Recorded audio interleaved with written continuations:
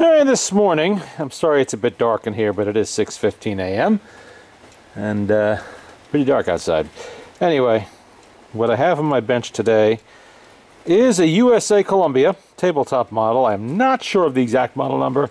I'm not that familiar with too many of the Columbia machines, because usually I'm smart enough to avoid them for issues that I will get to in a moment. Not that they're bad machines. I mean, it's nice, looks to be mahogany, and you know, it's in good. This one's in pretty good shape. Somebody was taking care of it. It's clean. It's not all beat up. Some weird stuff on it, like this, for instance. I'm assuming there should be a cover here, obviously.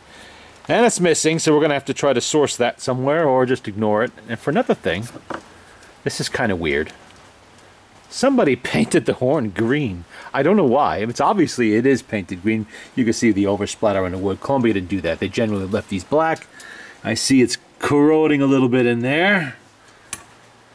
But with the proper cover on the front, you won't see that, and I could always repaint that black anyway.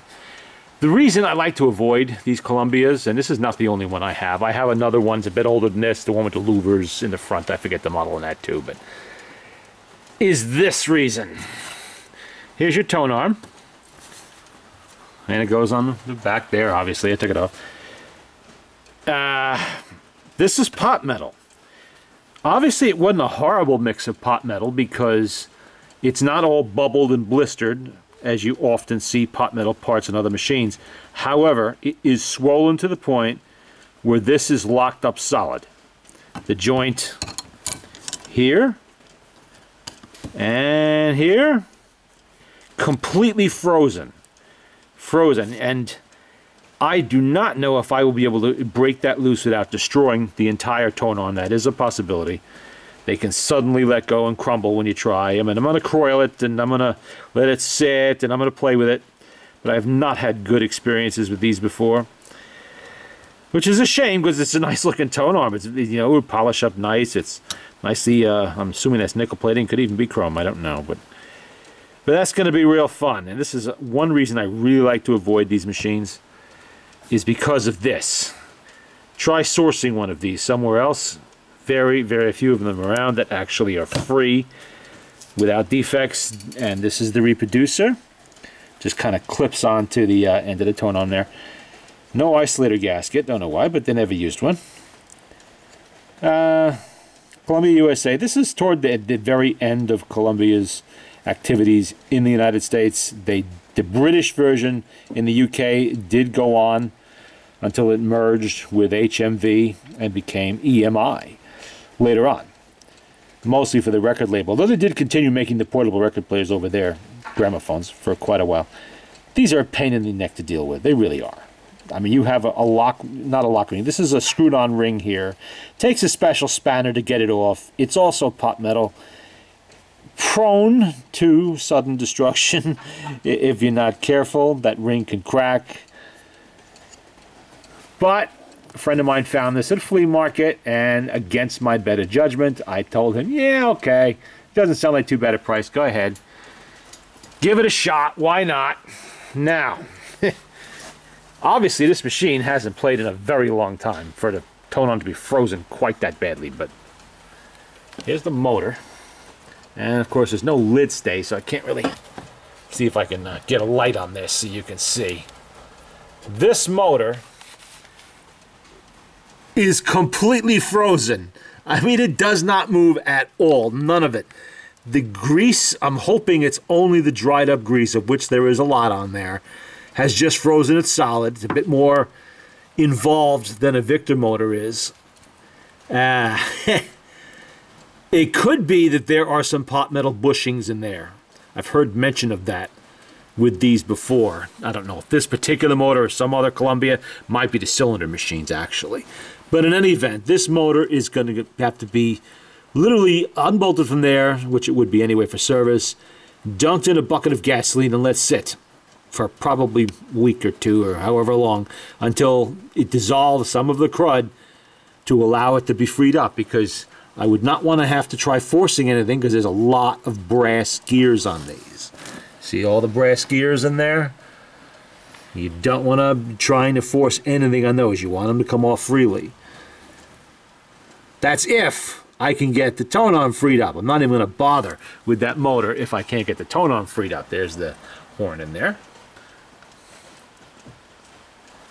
And they give you a couple of little cups over there. There's the Columbia decal. That's where your reproducer's supposed to sit. There should be a little piece of leather or something like that in there. Cotton wadding. But this is going to be what tells if this machine lives or dies, because, or not dies, but just isn't fixed by me. I'll sell it for parts, because I'm not going to get involved in another tonearm disaster, which I had with the last one, and it took me 2.5 years to find a tonearm that actually moved enough that I could shave it down to get it to function. A little sandpaper in there, you shave the down until it fits properly. Pain in the neck. And I've actually seen one much worse than this. Some of them shattered, everything else. Columbias are known, these were known as nice machines. They played well, they had a nice sound. You know, there was nothing wrong with them in that way. Obviously, they were competing with Victor and Edison, and they didn't have access to the Victor patents on a lot of things. Like, you're not going to see sound doors here. You may see louvers. That was Columbia's thing. They had the louvers here. I don't know if this machine had it. Probably did, of some sort. The other one I have definitely does. And little things like the needle cup. I see the reproducer is Columbia's own design. You know, and Columbia was a big company. They made good. These were all made in-house. They didn't outsource parts, so they weren't what you'd call an off-brand. But the company did not survive the 1920s, and not in this country anyway. Probably for reasons, though I don't think it was a pot metal reason. I forget why exactly they folded. Tough economic times, competition for Victor probably, because Victor was the big dog on the block for phonographs. I think that the tone arms were fine in the 1920s, 30s, probably into the 40s, 50s. But now, 100 years later, pot metal, yeah. Even if they're restored properly, they're all seized up and in bad shape. And complicating matters. Still, it's a nice display piece, if I can find that front. Has all the parts except for this. And the wood really isn't beat. Oh, here's the cast iron turntable here. Somebody has at some point replaced that felt. I can tell. It's way too clean. I can tell it back. There is actually a number on there. I wonder if that's a date. Let me see. X18. Could that mean 1918? Could be. Who knows? I'll have to do a little more research on that.